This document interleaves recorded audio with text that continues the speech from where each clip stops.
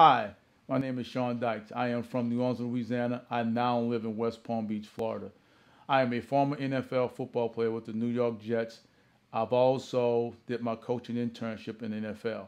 I am now part of another great team, the recovery team. Myself and 5 other pro athletes have come together to raise awareness for this horrible disease of addiction.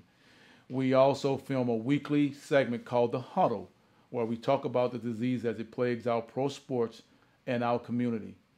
We also are certified recovery coaches, and what we do, we help those individuals who are struggling to get sober and to stay sober.